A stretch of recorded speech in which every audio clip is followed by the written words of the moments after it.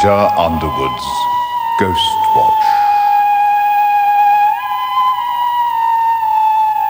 You may have heard of Christiana Brand, the writer of thriller stories and children's books. I first met her at a literary dinner when she told me of her one and only experience of a ghost. An unusual one, a ghost dog.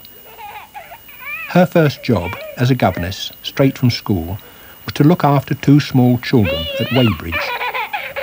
Their mother was marrying again and sent the children to stay with an aunt and uncle they had not met before. Christiana, of course, knew nothing about the family.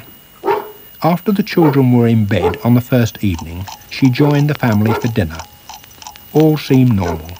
The aunt at one end of the table, the uncle at the other, with what Christiana described to me as a big, curly-haired, lovable old Airedale lying at his master's feet. Sadly, the next morning, Christiana was woken with the news that the children's uncle had died suddenly during the night. A year later, she mentioned the dog to the aunt's son. "What happened to your Airedale?" and went on to describe the contented scene on his father's last night. And as she told me, she was surprised and puzzled to discover that although the family had owned an Airedale, exactly as she had seen, the dog had died 3 years before her visit to the aunt and uncle.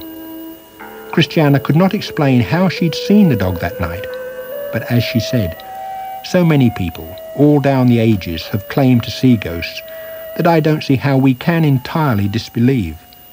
Perhaps it's as a famous priest once said, if we do brush against the curtain of death, it's presumptuous to think it has anything to do with us.